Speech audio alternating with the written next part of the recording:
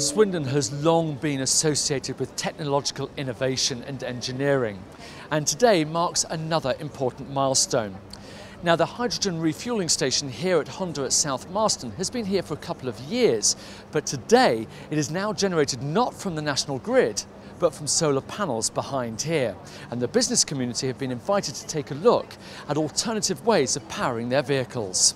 Well, this facility builds on the existing facility we deployed in Swindon back in 2011. In 2011 it was a collaboration between BOC, Honda and Forward Swindon, and it was this region's sort of pioneering spirit and their willingness to adopt new technologies like this, which really made them stand out from the crowd. Working with people like the Forward Swindon Economic Development Company, we're seeing now that actually this is the right place for us, and that this facility will actually expand and grow, because in this region here it's a hotbed for technology, it's a hotbed for distribution centres, and they're our prime target customers for hydrogen. The first station in the UK to be able to actually produce hydrogen renewably from solar power on a commercial scale. This is game changing. What we wanted to do was move to a much more sustainable delivery model, and the opportunity to work with hydrogen has been really exciting. Working with this excellent consortium has enabled us to deliver our products to our customers using low emission fuels from this hydrogen filling station. Swindon's got a great history in engineering because of its long history with the railways and all the things that have been going on for such a long time.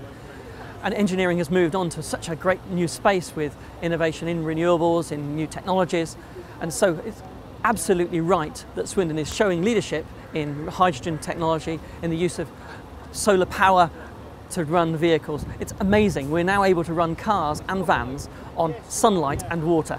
If you can improve the environment just as a driver, let alone everyone else doing their bit for the environment, and it's the way forward. I've been driving this vehicle for about 2 years now. It's no different from a regular vehicle. Well, this particular project is really important to Innovate UK. The reason for that is that it absolutely perfectly exemplifies what we were trying to do with this funding, which is to show the integration of different parts of the system, so generating renewable electricity, generating hydrogen, using it on site to refuel vehicles, but also to power the education centre. So it really pulls together the integration of the different parts of the system, and all the effort that's gone into it, I think, has really paid off.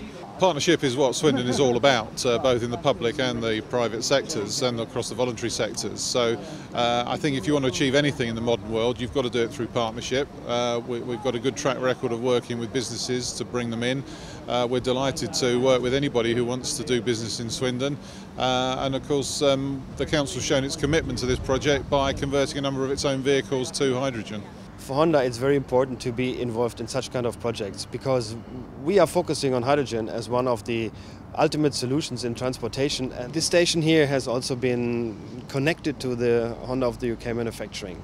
That is sensational, because we are now using this green hydrogen supply machines like forklifts, for example. We have a pipeline which is going from here, from this station, into the factory, and there we have an in-house or indoor dispenser where we can charge the forklifts. That's a perfect way how you produce cars. It's really good that Swindon's on the map, and this hydrogen fueling facility here in Honda was the first, and it's clearly one of the few current facilities that are available in the country. So it's no question about it, Swindon is well placed to take advantage of these developments as they become commercially viable. The Education Centre is here to bring all these strands together to provide a meeting place for visitors to come, to provide somewhere to have the education harnessed. So we will hopefully have input data on the screens in a live, real way, showing what's happening with the centre from the point of view of the fuel that's being used, how many trucks are going through, and anything we can capture as a learning data. It is unique, it is completely self-sufficient, it can run completely without the grid. It's designed to take hydrogen in, convert it into stored energy, into batteries, and those batteries will power the building. And it will provide a bit of heat for the building, and it will utilise all of the sustainability of hydrogen to do so. I'm really excited about it, really excited to see all these wonderful logos together on the Education Centre and on the refuelling hoarding as well. It really has been a wonderful project for everybody. So could this be the future? Could we be filling up our cars with hydrogen? Well, it's green, it's sustainable, and it's already here in Swindon.